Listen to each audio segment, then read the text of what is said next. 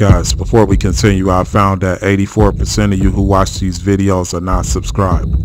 Click that subscribe button to support truth, and click the like button to keep these videos circulated within the YouTube algorithm.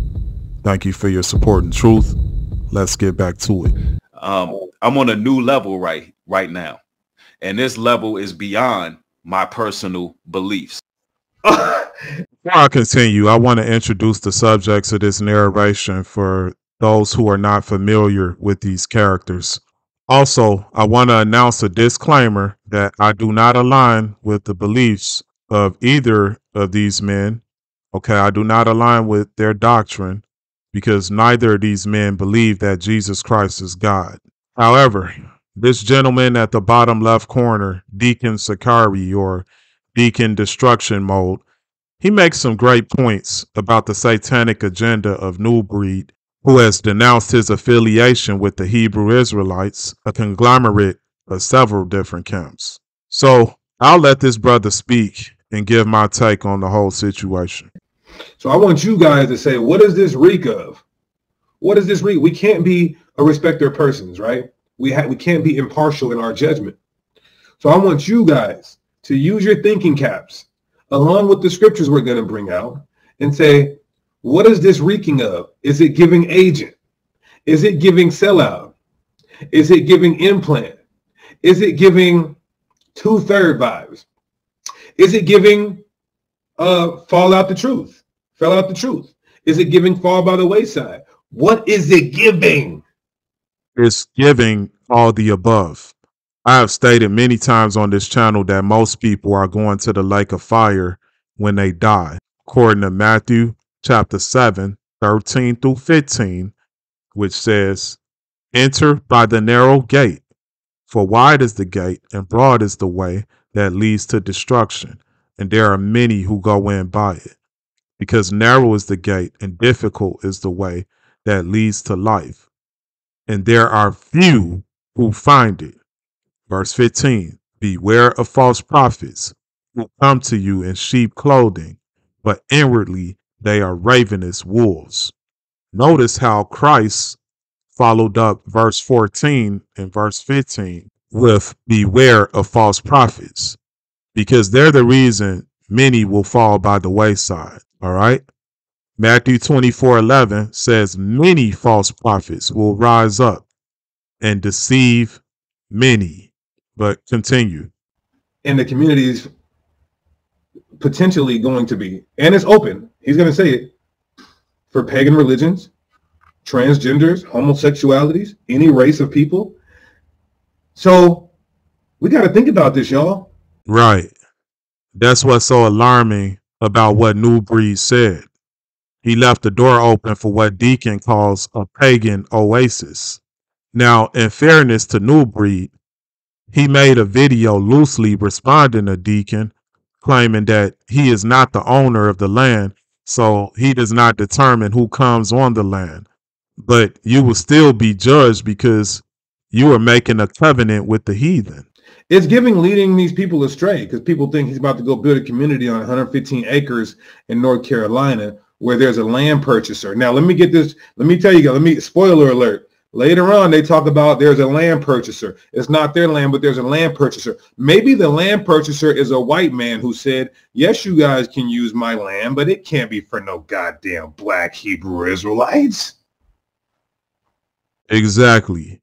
It would not shock me if that's how the conversation went. I have said this before, that you cannot build a righteous community practicing the law of Moses, specifically polygyny, under the captivity of the heathen. We must endure to the end when the Most High returns to deal with Esau for his violence and treachery against Judah. He said that's his personal beliefs. Now watch what follows. I'm on a new level right now, and this level is beyond my personal beliefs. He said it. He said it. So keep in mind, y'all, he said, I'm an Israelite. I believe in the Most High and I believe in the Bible, but that's my personal beliefs. So he said what he's about to do now His new journey is beyond being an Israelite, the God of the Bible, and the God itself. Last I checked, according to Hebrews chapter 12, verse 1 through 3, Christ is the author and finisher of our faith. Trying to go beyond that is a deal that you've made with the devil. And as I've stated before, the devil don't get screwed on the deals he makes with men. The scriptures say anyone who climbs up another way is a thief and a robber. This is the definition of selling your soul. You want to build this community and be affluent and opulent and acquire riches and wealth and acres. And so you know you're not going to be able to do it with this poor Israelite community. Therefore, you're opening up to all religions, belief systems, backgrounds, and races. And so now your moral compass has to be put on the back burner now, and that won't even be the standard in your community. And dumbass Israelites are on this chat. They're about to go there. I wouldn't be surprised if them niggas drank Kool-Aid and said a spaceship was coming and everybody died. This is the making of a goddamn cult member, a cult leader. They want to say we're a cult. This is very cultish. Right. He is a cult leader. To what I have to say. And if you don't want to, get canceled, maybe if you came on here, you might get canceled. I don't know. This is why I'm saying if you can't say it publicly, if you have to say it behind the scenes, is the land purchaser watching? Is the land purchaser watching? If you really say now let's say this, Nubreed might be hitting the move. Maybe he's hitting the move. Maybe the land purchaser is saying you got to publicly denounce your faith and put that to the side because of the community. And maybe you're doing that to get the community. And then when you get the community, maybe you'll operate, through the Bible within the community. Maybe, I don't know. But one thing ain't nobody gonna make me do is publicly denounce something and say that's just my personal beliefs. And then what you'll do is say, oh, I'm gonna build a community outside of my personal beliefs. No, that's different. Now, if it's a business, that's one thing. If I have a business, all races come by from my business. But a community where you're saying, yeah, come live there, set up your churches there, set up your shrines, set up your altars, sacrifices to your gods, any race, any belief. No, they're not living in our community. God said what? God is a separatist. Exactly.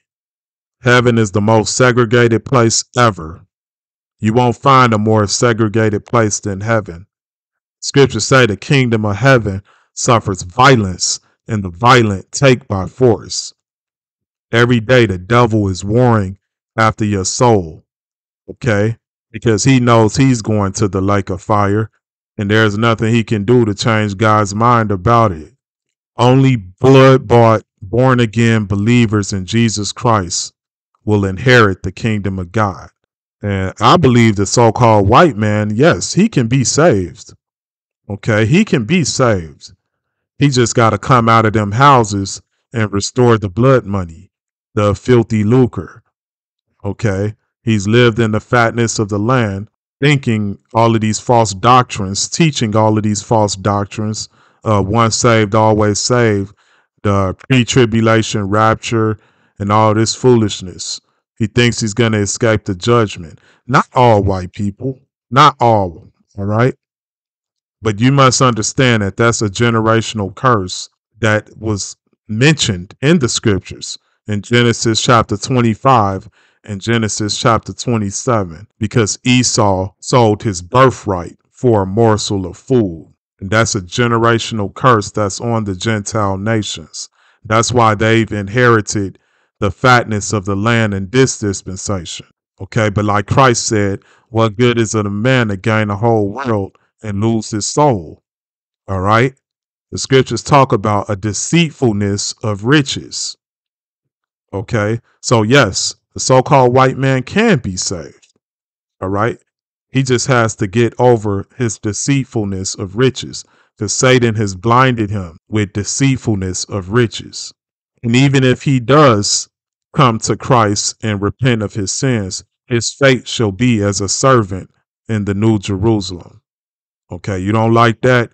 Take it up with the Most High.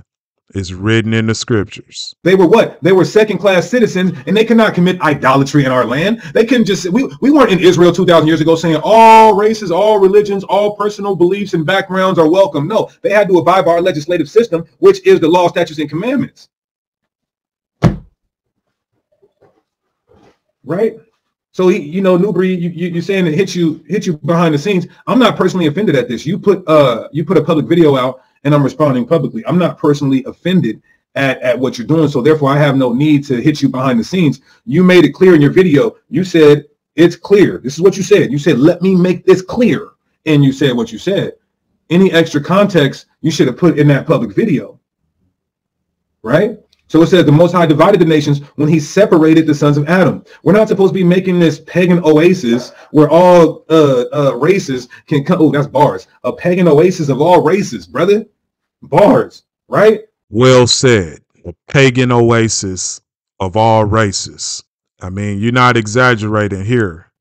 And then allow all these races in this community because it's being funded by. This is why I rather say let's just try to piece it together and have our own community with what we have. Because if you go to these other races, these other ethnicities, for the money and for the investment, they're going to have a say in what goes on that community.